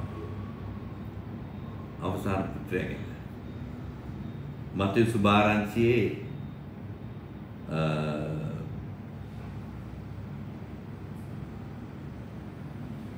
මතේ සුභාරංචියේ 3 වෙනි පරිච්ඡේදය 17. කිසිවන්සස් බලලා කියනවා. තවද මොහුගේ ප්‍රේමවන්ත පුත්‍රයාය මොහු කෙරෙහි ඉතා ප්‍රසන්නව සිටිමි. කවුද කියන්නේ? මහෝත්තම දෙවියන් වහන්සේ. යේසුස් ක්‍රිස්තුස් වහන්සේ තුන්වෙනි පුත්‍රයා. ඒ වගේම ලුක්ස් බාරංචියේ 9 වෙනි පරිච්ඡේදයේ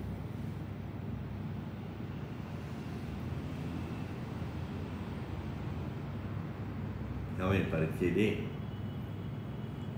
35 මේ මාගේ පුත්‍රයා නොය මාගේ තෝරාගත්තේ නැතත් මොහුට වගන්න. යේසුස් ක්‍රිස්තුස් වහන්සේ තුන්වෙනි පුත්‍රයා දෙවියන් වහන්සේ ඇහුවේ නෑ ඇයි උඹ වැටලා තියන්නේ? ඒ වැටීමට අවස්ථාවක් ලැබුණා. තිබ්බා. එදා ක්‍රිස්තුස් වහන්සේ ලුසිෆර්ගේ පරීක්ෂාවට භාජනය වුණා. ගාල් රොටි කරන්න කිව්වා. කන්දර ගෙනියලා මුළු රාජ්‍ය ඔක්කොම උඹලට දෙන්නට දෙනවා. මම නමස්කාර කරනවා. දේවස්ථාන මුදල් ගිහලා පයින්න කිව්වා. වැටුණා. ගෙත්සමනේදී ක්‍රිස්තුස් වහන්සේ දැක්ක උඩ කරන්න බැරිද? මේක අමාරු දෙයක්. කුරුසිට යන්නේ. පුළුවන් නම් මේක අයින් කරන්න. නමුත් ඔහු ගෙත්සෙමනේ හිටියා. ඔහු දැනගත්ත ගෙත්සෙමනියට ගියොත් එහෙම ගෙත්සෙමනියෙන් ඊළඟ පියවර තමයි කුරුසිය. දෙවියන් වහන්සේ කියන්නේ. ඒ නිසා සහෝදර සහෝදරි බලන්න ක්‍රිස්තුස් වහන්සේ දෙවියන් වහන්සේ බලාපොරොත්තු වන විදියට හිතුවා. ක්‍රිස්තුස් වහන්සේ කිව්වා මම දෙවියන් වහන්සේ මා මම දෙවියන් වහන්සේ තුලින් ඉන්නවා මම දෙවියන් වහන්සේ. පියාණන් වහන්සේ මා තුල මා පියාණන් වහන්සේ.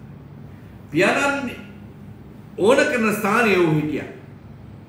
ඒ නිසා තමයි සහෝදර සහෝදරනි අපිට ඒ අවස්ථාව යේසුස් ක්‍රිස්තුස් වහන්සේ නිර්මාණය කරේ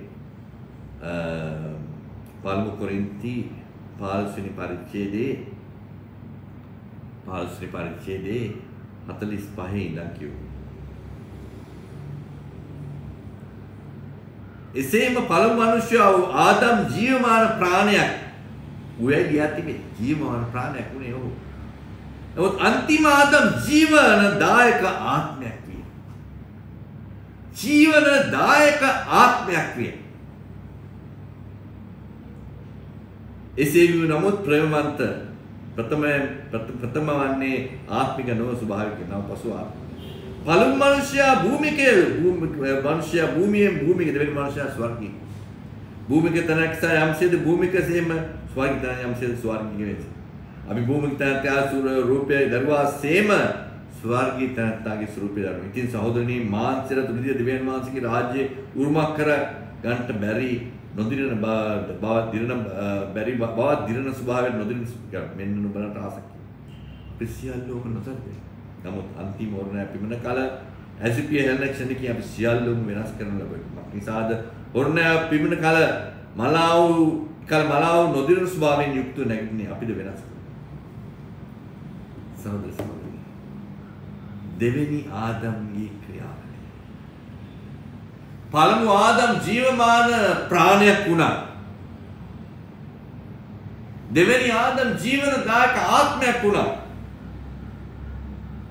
මක්නිසාද සහෝදර සහෝදරනි ඒකෙම කියවනවා පළමු කොරින්ති 15 වෙනි පරිච්ඡේදයේ 20.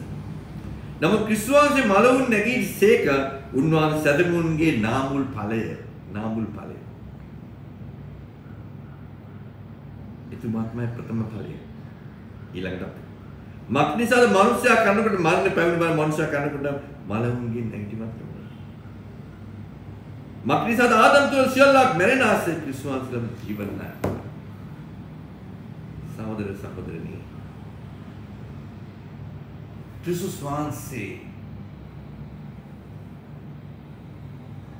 කිව්වා මා වෙතට මම නුඹට ජීවනය ආත්මය දෙනවා. මා පිපාසයෙන් සිට සියලු දිනාට මා වෙතට එන්න බොන්න ජීවනදායක ජීවනවත්.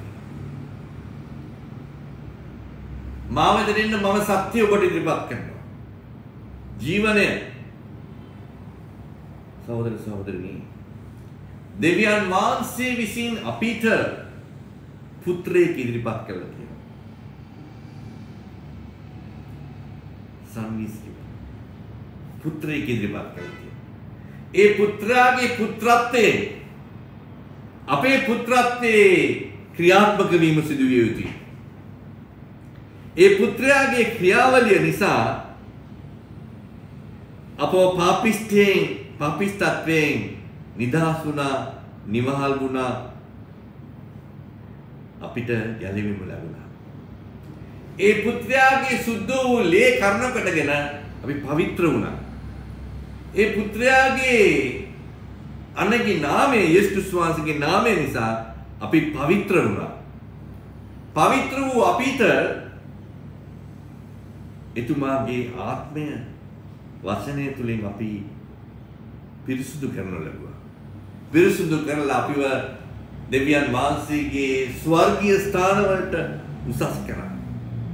උසස් කරලා අපිව අපේ අභ්‍යන්තරයේ අපගේ පිටස්තරත්වයේ ශාරීරිකව සහ ප්‍රාණිකව අපිට දෙවියන් වහන්සේගේ දර්ශනය, දෙවියන් වහන්සේගේ කැමැත්ත, දෙවියන් වහන්සේගේ දේවල් අවබෝධ කර ගැනීමට ආලෝකරණයක් ලබා දුන්න එළිදරව්.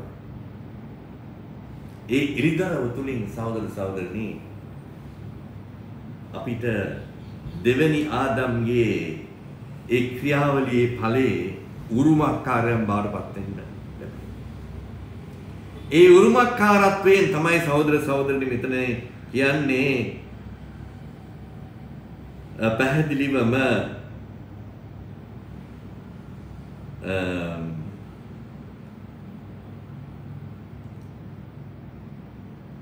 44 සුභාග්‍ය ශරීරයෙන් වපුරුන් ලැබී ආත්මික ශරීරයෙන් නැගිටින්න ලැබේ.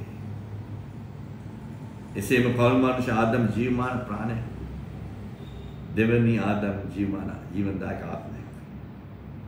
ඒ නිසා සහෝදර සහෝදරනි 48 භූමික තනක්සා යම්සේ භූමික සේත්ම ස්වර්ගික තනතා යම්කින් ස්වර්ගික. අපි භූමික තනතාගේ ස්වරූපේ දරුවාසෙන ස්වර්ගික තනතාගේ ස්වරූපේ දා. සහෝදර සහෝදරනි අපිට දෙවියන් වහන්සේ අපි දෙස බලලා එදා යේසුස් ක්‍රිස්තුස් දෙස බලලා කිව්වා මේ මාගේ පුත්‍රයා. මේ මාගේ දියණිය. මම මොහු ගැන ප්‍රසන්නව සිටිනවා. මොහු ගැන මම ප්‍රසන්නව සිටිනවා. මොහු මගේ ප්‍රසන්න වූ පුතෙක් දියණිය දරුවෙක්. එහෙම නැතුව එදා ලුසිෆර්ගෙන් ඇහුවාගේ ලුසිෆර් උඹ කොස්සේ වැටුණද? කොහොමද මෙච්චර මෙවැනි තත්ත්වයකින් උඹ වැටුනේ කොහොමද? කියන ප්‍රශ්නය අහන්න. ඒ ප්‍රශ්නේ අහන්න අපි අවස්ථාව තියන්න නරකයි. ඒ වගේම ආදම් නුඹ කොහෙද? කියන ප්‍රශ්නේ අහන්නත් අපි ඉඩ ප්‍රස්තාව නොතිය යුතුයි. අපි තිබිය යුතු එකම ඉඩ තමයි දෙවියන් වහන්සේ නිරන්තරයෙන්ම අපෙන් අපිට ප්‍රකාශ මෙන්න මගේ පුත්‍රයා.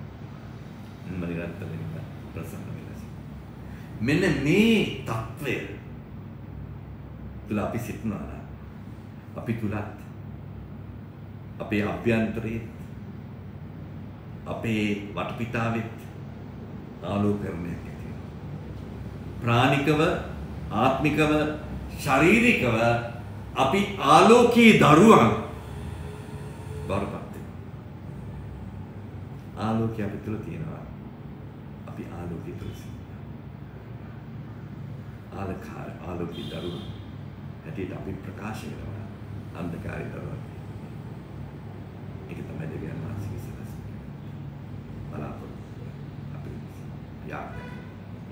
අපගේ ආදරණීය පියන් වහන්සේ වහන්සේ කරුණා සුජවන්ත වෙනවා. අද දින වහන්සේගේ මේ මහෝත්තම ක්‍රියාවලියට අපි දායක වෙලා තියෙනවා.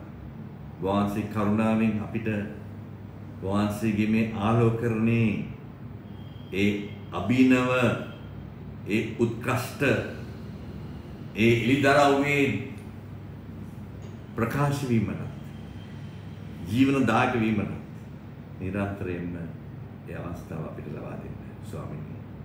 සියෝදක් මිලස්නි යේසුස් ක්‍රිස්තුස් වහන්සේගේ ඒ අනගිනා මේ සියෝදනාන් දෙවියන් වහන්සේගේ සුද්ධෝම දිව්‍ය ආශිර්වාද පාත්‍රා